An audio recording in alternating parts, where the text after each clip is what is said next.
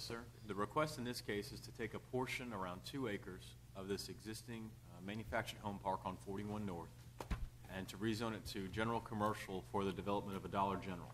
You can see the references and materials they've given us in your packet that show us not only as a site plan for the proposed Dollar General, but the existing manufactured homes that are there currently. It went through both the TRC and the Planning Commission, and we believe it's ready for your consideration tomorrow night with both recommendations for approval.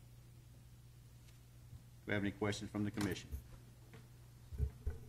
Hearing none, we'll move on to 5C.